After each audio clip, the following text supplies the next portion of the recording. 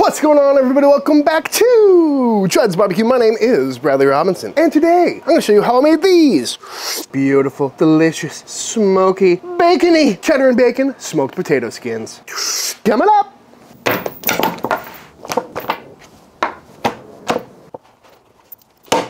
These are some pork jowls.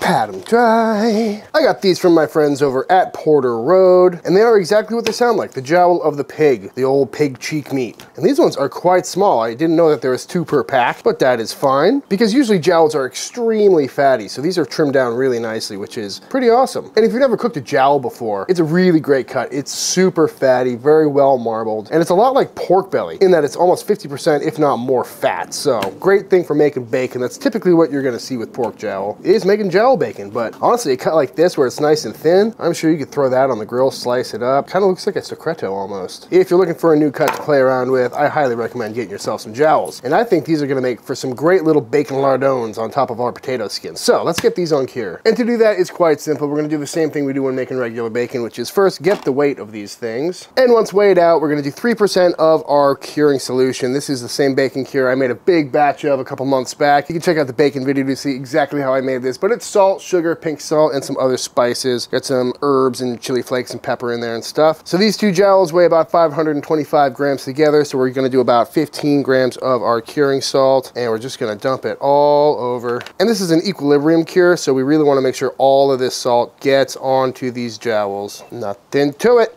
just a nice healthy coating. And then into a vac seal bag they go. Ooh. Beautiful.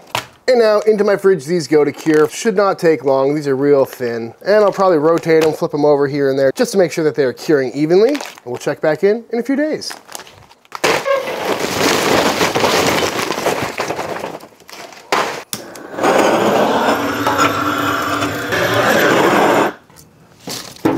Five days later. Out of the cure, these come looking nice. Got some beautiful red color to them still, feeling a little bit more firm. And the first thing I need to do is go rinse these off, get off any of this extra cure to make sure the stuff isn't too salty. And once nicely dried, on the pit we go. I'm gonna smoke these pretty low and slow just because they're so thin, but we're making bacon after all, so we really wanna take these up to an internal temperature of around 150 degrees, and the amount of smoke we get on there is dependent on how low and slow we cook. So today I'm probably gonna rock this pit around 200 degrees. After about 3-4 hours, these guys have come up to temp and are coming off the pit. Looking nice and smoky, nothing's overcooked, nothing's starting to render too far yet, which is exactly what we're looking for. Smelling good, feeling firm. So out these come. I'm gonna wrap them up in plastic and let them cool down in the fridge, and our jowl bacon is done. It's potato time. What I got here is just some medium-sized russet potatoes, and we gotta get those baked off. But first, I'm gonna go around and poke them a few times with a fork, just so we don't build up too much pressure underneath the skin and have these things explode on us. Next up, we're gonna give these a little bit of a salt crust by going into this bowl, which has some water in it, and we're gonna throw in a big fat pinch of salt. This is a method I learned about on America's Test Kitchen. They say by putting it in a brine as opposed to oiling the skin, your potatoes will come out crispier and less gummy. So we're gonna give it a shot today. And the theory is that once all the water evaporates, which will happen really quick at 450 degrees, then all the salt will stay on the skin and get it nice and crispy and delicious. So, just gonna dunk it in this little brine here for a couple of seconds, and onto a wire rack we go. Beautiful. I've got the old Woodwind Pro here fired up to 450 degrees, and simply enough, on we go. Ow! Should take about 45 minutes to an hour. While we wait for those potatoes to cook, let's go ahead and get our cheese sliced up. And by sliced, I mean shredded. Going with some sharp cheddar today, as well as some mozzarella. And you can use whatever cheese you like. I was thinking some pepper jack would be nice, or maybe just go full American, get that nice melty gooiness. I almost made my own cheddar mozzarella American, but you know, that just seems like a bit much for this video. Beautiful. Next up, let's get some of this jowl bacon sliced up, shall we? Beautiful looking stuff, I tell ya. And you can make these as big or as small as you see fit. You know, if you wanted to just do one big bacon burn end on a potato skin, that would be awesome. Or if you wanted to dice these real small and go bacon bits, that would work too. I'm going for a nice little 1/4 inch cube. Beautiful looking stuff. Feeling nicely cured and smoked. I think we've made ourselves some excellent jowl bacon here, folks. Oh, beautiful. Love it. After about an hour, off the pit these come. Looking nice. I flipped them over once throughout the cook to make sure they're cooking evenly, but they are probing nice and tender, feeling nice and soft. And now, simply enough, we just have to cut these in half. Just let these steam out a little bit. Whew, hot potato. Just gonna let these cool off for a little bit. After these have cooled down nicely, all we need to do is go through and hollow them out into little potato skins. I'm gonna use a little tool like this, but a spoon or a butter knife, you know the drill, folks. I'm gonna carve a nice little 1/4-inch border around the outside because we don't want these to be just skins. We still wanna have some potato in there. And then scoop out the insides into a little bowl here. Not much to it. There's probably some infomercial late night TV gadget that does this really well, but as long as you let them cool down and they're not piping hot. Real simple. And that is looking perfect to me. Now we repeat. And once these are all cored out, we're gonna hit them with some fat. You could easily throw some butter in there or paint some oil in there. But today, for some good flavor and convenience, we're going with some sprayable duck fat. Just a nice, healthy coating, folks. Don't be shy here. This is gonna help crisp them up while adding some wonderful flavor. Oh, yeah, love it. I got this guy fired up pretty hot. It's about 450 in there still. And on we go to crisp these up. Shouldn't take long. And while those toast away, let's go ahead and get our little bacon bits fired off. Going in.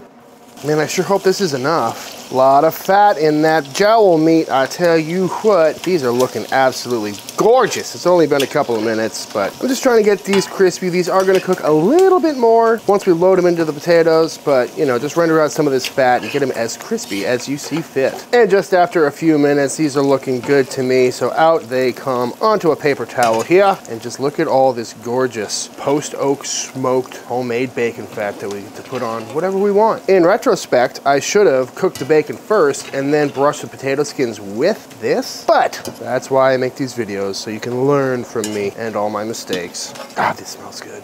And just like that, about 15 minutes later, these are looking beautiful, nice and crispy. You can see them starting to brown up on the inside and on the exterior. Oh, love it. Definitely nice and crispy. Oh, love that. So now it's time to load these up. And to do so, we're gonna start off by putting a little bit of butter in the bottom of each one of these, just because, you know, you can't have a potato without some butter. Come on. Beautiful. Now we're gonna take some of our cheese mixture and just go right on in. Oh yeah, don't be shy, folks. Just fill it right on up. Oh, I'm so excited for this right now. Beautiful, nice and filled up. I'm gonna pop this back on the grill for maybe 5 minutes just to get this cheese a little bit melted.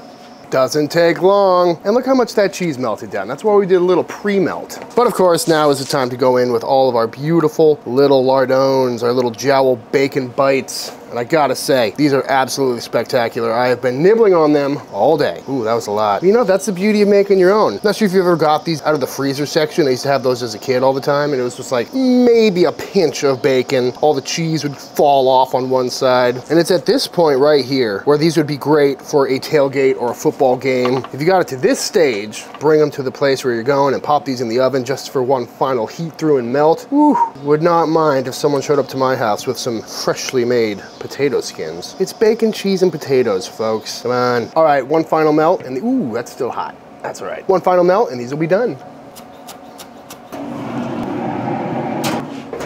Boom, big reveal. Oh God, they look so good, folks. Nice and melty, nice and cheesy. I am pretty excited about these, I tell you what. But of course, we're not quite done yet. I'm gonna top these off with a little sour cream. It's actually Mexican crema, which I'm a big fan of. I like the drizzleability of it, but I suppose you could load these with whatever you want. Instead of bacon, throw some brisket in there with some jalapenos on top. That sounds really good. But we're going classic with the bacon cheddar today. And then of course, some chives, because what doesn't sound good about that? I mean, what's not to like, folks? Crispy potato skins, melty cheese, freshly made smoky bacon. Ah, I gotta dive in. Ooh, I'm ready.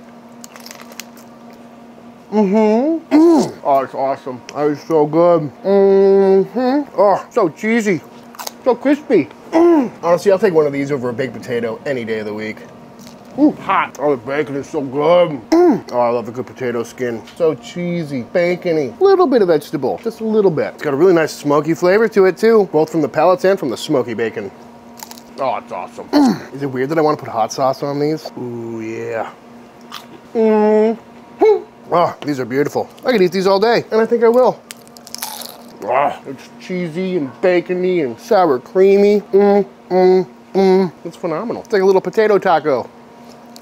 I was considering doing a different variation, like I was saying, with the brisket and barbecue sauce and jalapeno, or pulled pork with crispy skin on top, or just ground beef and cheese, like a cheeseburger loaded into a french fry, but you know, there's just something so good about the classic. Ooh. And with homemade jowl bacon, come on. All right, 6 more and then I'm gonna stop. It's so pretty. All right, I think I just ate like 3 full potatoes. So on that note, I think it's time for the official taste test. All right, y'all, and that is it. That is how to make some absolutely incredible, fully loaded, smoky potato skins. I highly recommend giving this one a try, and especially if you're not gonna bust out 2 different smokers and take the better part of a week to make your own bacon, this comes together real quick, and it's super tasty, and I highly recommend you check it out very soon. But that being said, if you enjoyed this video, let me know by hitting that subscribe button, please. Just hit that subscribe button. Let YouTube know by dropping a like on this video. If you give this recipe a try for yourself, be sure to tag me on Instagram at Chuds BBQ. I'd love to see what y'all are cooking. Big shout out to all the Patreon members. Thank you for supporting Team Chud and allowing me to keep making all these videos. And until the next time I see you, please go cook something outside. Peace!